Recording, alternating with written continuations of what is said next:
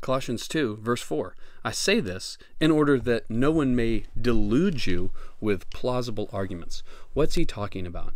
He has just talked about this mystery. And this mystery is not a mystery that is hidden, but it's a mystery that has been revealed.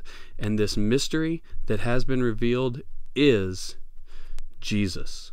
All right?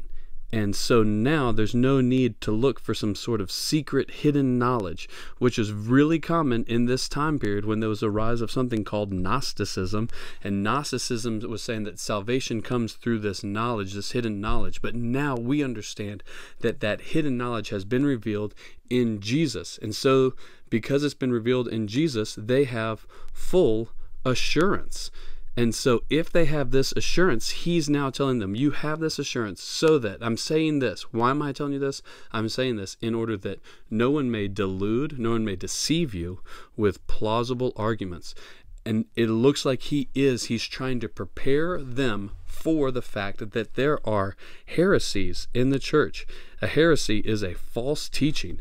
There are false teachings in the church, and he doesn't find it necessary to label them or attack each one of them head on.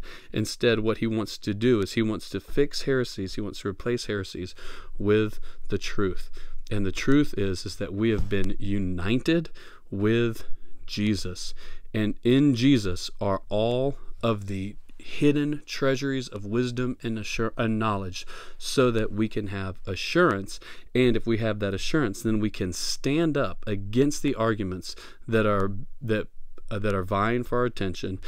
And then that way, if we are grounded in the truth, we will not be deceived or taken away from Christ.